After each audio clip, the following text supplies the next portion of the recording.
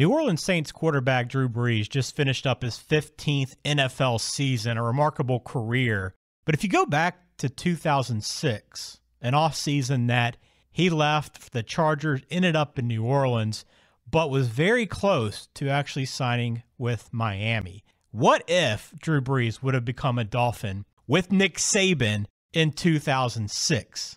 Well, that's what we're going to talk about today on Distant Replay. Come along. There's a lot of different scenarios at play, and many things could be different about the NFL and college football. This is Distant Replay.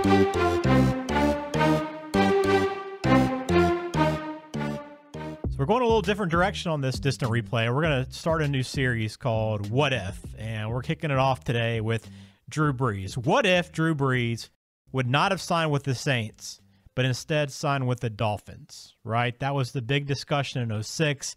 How would things have looked different for both franchises? And a lot of different other entities, teams, players, people would have been affected by that decision going a different direction. So welcome into Distant Replay. I am Ben George along with Mike Noto. Mike, this is a pretty interesting one, and I think we're talking about it mainly because he's finishing up his career, probably done in the NFL. And you look back now, Hall of Famer Drew Brees, but nobody really expected him to get to this point, right? Drew Brees has come a long way from being a 27-year-old coming off major shoulder surgery as he was entering the offseason in 2006. I mean, like you said, I don't think anyone ever expected him to be a top-flight quarterback. Maybe like a fringe Pro Bowler, but never what he's become.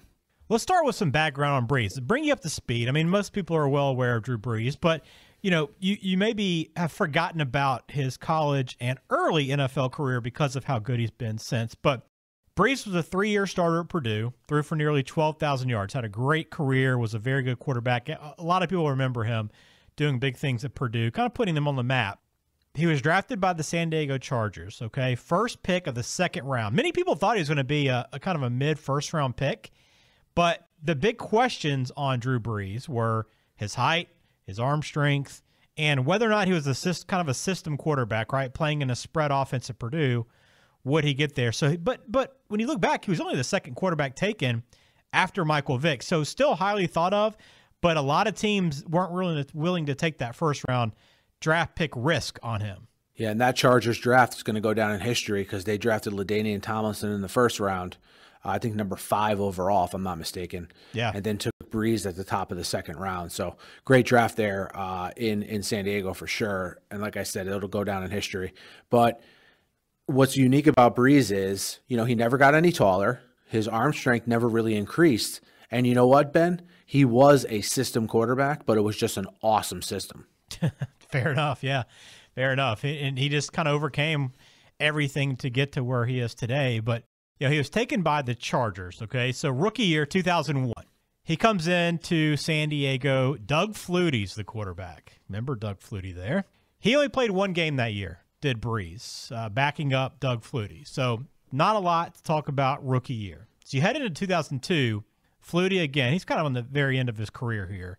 And there's a lot of talk whether or not it should be Flutie, should it be Drew Brees, what do you do?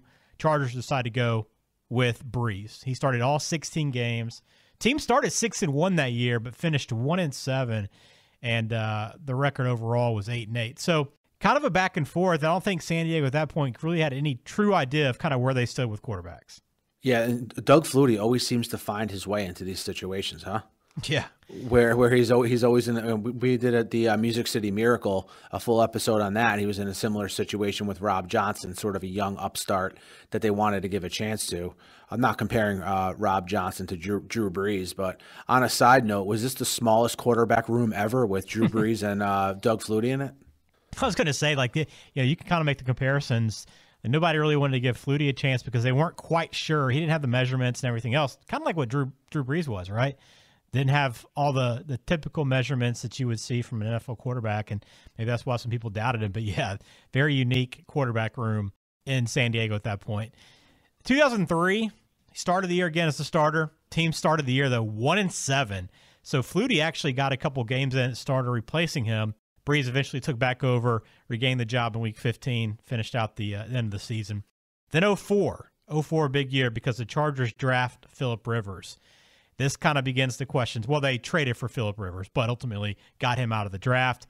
Brees did go on to start 15 games that year, and Brees kind of stepped up with that kind of added pressure in the locker room. They won the AFC West for the first time in 10 years. He was selected as a Pro Bowler, named the NFL Comeback Player of the Year, and then, of course, they played your Jets in the wild card round in a very good overtime game. Yes, that was the Nate Kading game. So I will forever be indebted to Nate Kading and his lack of ability to come up big with big kicks. But yes, that was one of a couple big wins the Jets would have versus the Chargers in the playoffs over the years. And remember that game very well. So 4 years in, his first contract's up. 2005, the Chargers do decide to bring him back in. They give him the franchise designation, 1-year deal. And he throws for a career high over 3,500 yards passing. He had the 10th best passer rating in the NFL. So he's starting to kind of come into his own, and you can kind of see he's got flashes of maybe being a quarterback that a franchise can kind of tie itself to for long term and have success. But last game of the season, very last game against the Broncos, Flutie's going after a fumble, gets hit by Lynch, gets fallen on by another player on his arm, and boom, torn labrum, and he's out with a lot of question marks. So you go into the offseason, he goes to Dr. James Andrews. Everybody knows about Dr. James Andrews in Birmingham. He underwent surgery, repaired the labrum. This was January 5th, 2006. And there's also reports about, does he have rotator cuff damage as well? So he was seeing multiple doctors. There was serious concern about his future. And I think that's what a lot of people forget about. At this point, Mike, there's legitimate concern, not just from like fans, but doctors that he'd never play again. Yeah, not only would he never play again, but remember we talked about at the top, this was a guy who didn't have a cannon of an arm anyway, right? So now you add to this potential shoulder problems, and then the doctors not being sure how these shoulder issues were going to impact him long term. And you can see not only, why the Chargers, it was a no-brainer for them to move on to Phillip Rivers, right? But B, why there was a lot of attention paid to his medical history and his medical evaluations once he entered the free agency period. You know, Dr. James Andrews even said a couple of years ago in 2019 that at the time, all expectations were that he had a career-ending shoulder injury. But he credited the work ethic by Brees and his physical therapist there in Birmingham that worked with him for a solid 4 months, that it even defied the odds that he was even able to go back and play, not even at a high level, just the fact that he could actually suit up and go again in the NFL. And that's coming from Dr. James Andrews. So it tells you where they were, and I'm sure he had input with the staff at Miami with the Dolphins. So that's where they kind of are. But don't forget, though, the Chargers actually offered him a contract. 5 years, $50 million, but it only paid a $2 million in base salary. That was a problem the first year, only $2 million guaranteed money. And the rest was basically based on really heavily on incentives. So you forget that the Chargers did actually offer him a contract, but it was more or less like, hey, we'll commit to you for 5 years, but if you don't perform, you're not really going to get paid. Yeah, it was kind of like a prove it every year kind of deal, which, again, coming off the shoulder surgery like he was, you knew he was going to opt for a deal that gave him sort of more security and more money. That's kind of like we want you, but we don't really want you kind of offer. So then it comes to New Orleans and Miami. These are basically the two teams that are really in the mix for Drew Brees. Dolphins bring him in for medical testing, obviously, to check out his shoulder. He's also, at this time, the Dolphins are also talking to the Vikings about a trade with them for Daunte Culpepper. Remember that? Remember him? He was also, though, coming off a serious knee injury at the time. So the Dolphins are here talking to two different quarterbacks who are coming off two different injuries and basically have two different, I guess, diagnoses moving forward. And the doctors in Miami basically said, listen, for all accounts, is, hey, yeah, you can take a chance on him, but if you want to pay him the money that he wants at this point, it's probably not going to be worth the risk because we're still uncertain about his future. So the Saints stepped up, gave him 6 years, $60 million, which had big guaranteed money in both the first and second year. I think $10 million the first year, $12 million the second. So, you know, he had some serious money there. The Saints, a similar contract to the Chargers, but he got a lot more guaranteed money up front. So he went to the Saints. Well, the Dolphins, who, again, Nick Saban is the head coach going into his second year at this point, they decided to go with Daunte Culpepper and brought him in. So that right there, Mike, I mean, it's just a crazy time, the fact that they were looking at two different injured quarterbacks, and everything for them pointed towards it's better off we go with Culpepper. This was the one decision that determined, if you think about it, Nick Saban's tenure as an NFL head coach. He picked the wrong injured quarterback, is essentially how you can look at it. They go with Culpepper, like you mentioned. They had to trade for Culpepper, which was a big difference between him and Brees. Right. They could have just signed Brees. They traded for Culpepper. Culpepper was everything that Brees wasn't as a player, right? Very naturally gifted, a rocket for an arm, and although coming off an injury, the Dolphins thought that was the safer way to go. Of course, with how things ended up, it's very ironic because one thing Brees became known for throughout the rest of his career was how healthy he was. And Culpepper only played 4 games with the Dolphins due to injuries.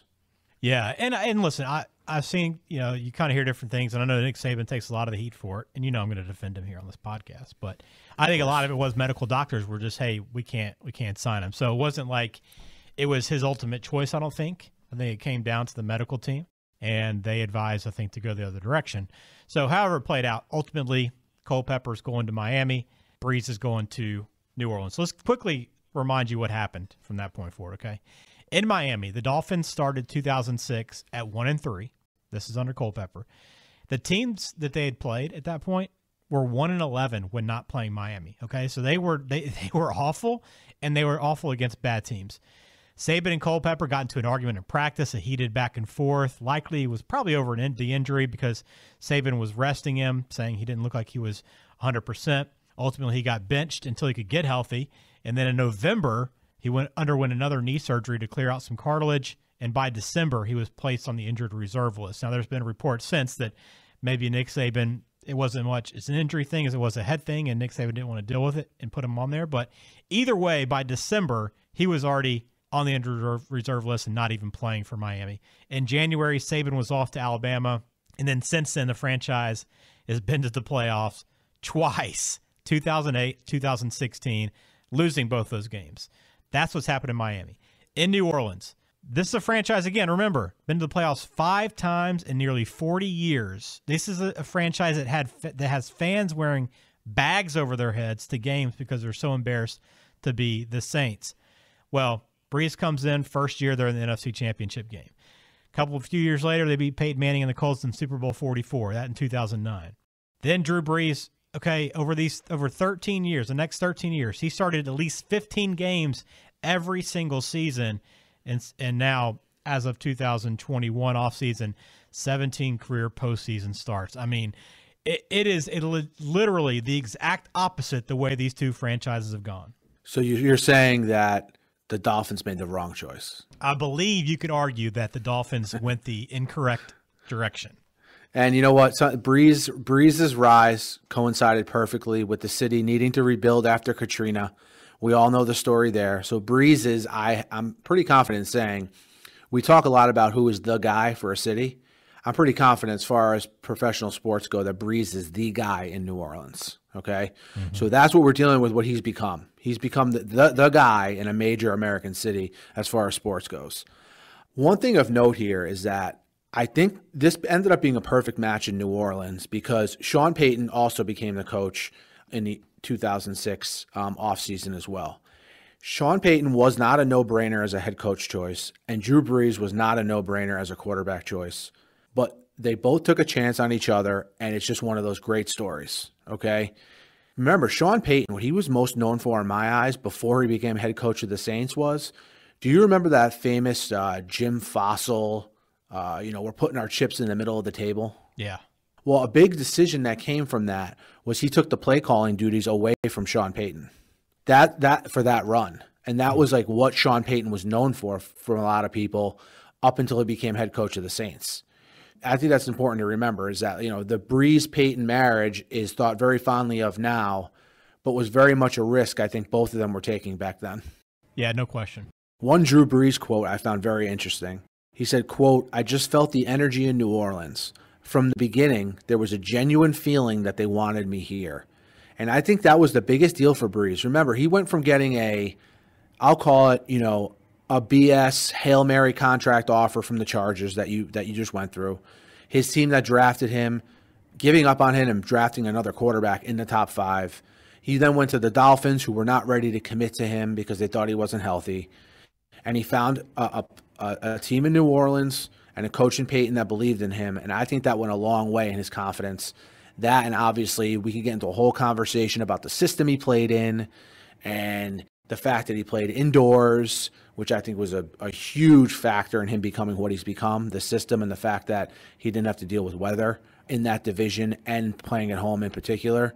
We could get into all those conversations, but the facts are the facts. They have been one of the most consistent franchises in the NFL since Brees got there, and it's in large part due to the consistency of Drew Brees. Yeah, that's a great point and great perspective on kind of where we are with that. So that's what happened. That's the reality of the situation currently as we stand 2021. So the episode is about the what if. Let's start with the Saints, Mike. You kind of tapped into the Saints pretty well here. What's different with the Saints had they not gone with Brees? Obviously, we know they don't have the success for this long as they've had it, but what else would be different? So the biggest what if for the Saints is what happens to their quarterback position if they do not sign Drew Brees. So who is their quarterback? Remember, that 06 draft, presuming they would have picked a quarterback if they did not sign Brees. Remember, they ended up picking Reggie Bush second overall, right? Right. Because they were 3-13 the year before, like you mentioned. The 06 quarterbacks in that draft were, the first rounders were Vince Young, Jay Cutler, or Matt Leinart. Imagine if they ended up with one of those three. Yeah. And then if you want to look forward even to 2007, let's say they decided to pick Reggie Bush because he was thought to be a once-in-a-generation talent at the time. If they waited till 07 and picked a quarterback, they could have ended up with Jamarcus Russell or Brady Quinn.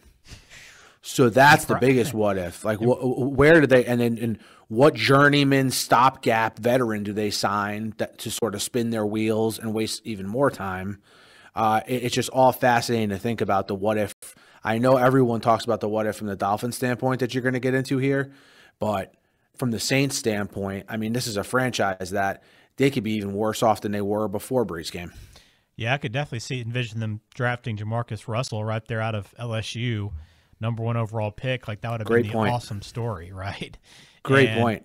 And that would have been a disaster. So, and one other thing, Ben, is how do we look at Sean Payton?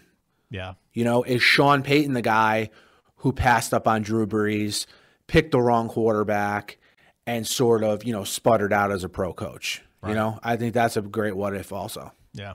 How about the Dolphins? I think it's a really interesting thing about the Dolphins because I think it changes a lot of things. Number one, I think if you do bring Brees in and he's playing at the level he does with the Saints right out of the gates, right, 2006 season, I think there's a really good chance that, I don't know that Nick Saban definitely stays, but I think there's a really good chance he does, being a lot more comfortable, having a quarterback he knows he's got for the long term. He's not dealing with a quarterback that's kind of a bit of a head case, it seems by reports, in Culpepper. So I think he'd be a lot more comfortable there. Things would be a lot better off, and they'd probably be winning more games.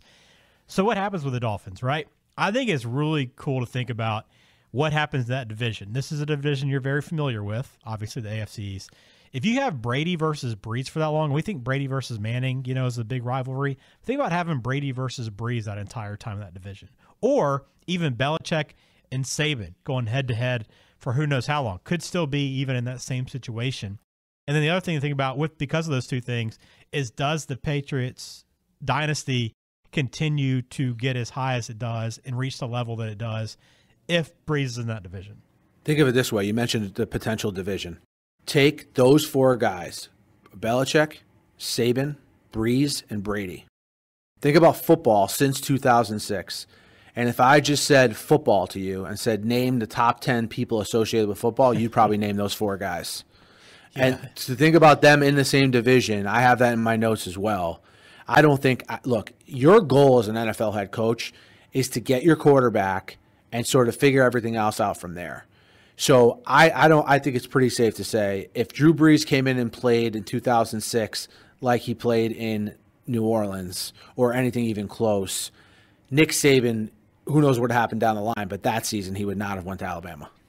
Yeah, but he would have had no need to leave, and I think he would have won games. And there's no doubt in my mind. I know a lot of people talk about, well, Saban is so successful because he's able to recruit and dominate recruiting, where the NFL is obviously a different setup. And I mean, I think that's all kind of bogus. I mean, sure, he didn't have a great 2-year run, but he went 9-7 and 6-10, and that's about as good as the Dolphins have been in for the last 20 years. Okay, so it's not like he was a worse coach than anything else they've had. He started to kind of get him going, it seemed like, but then this quarterback situation just sunk him, and then he left for Alabama. I think there's no question that if he gets that thing going, that he'd have success long term. I have no question about that. And I think the Dolphins, with that success, he probably wouldn't have had to leave. Now, maybe he wanted to leave eventually for college because maybe he's built more for college in terms of, training guys and kind of mentoring guys and kind of being that leader and help mold guys. You don't really do that in the NFL. So I don't know. I don't know where his mind would be, but I think maybe he would have left eventually. But I don't think it would have been Alabama at that point. So I can't even think of what college football would be like without Nick Saban the last 15 years. That's the other part. It's crazy to even think about. He's literally become the best coach in college football history in the last 15 years. Yeah, which again was not on people's radar either 15 years ago.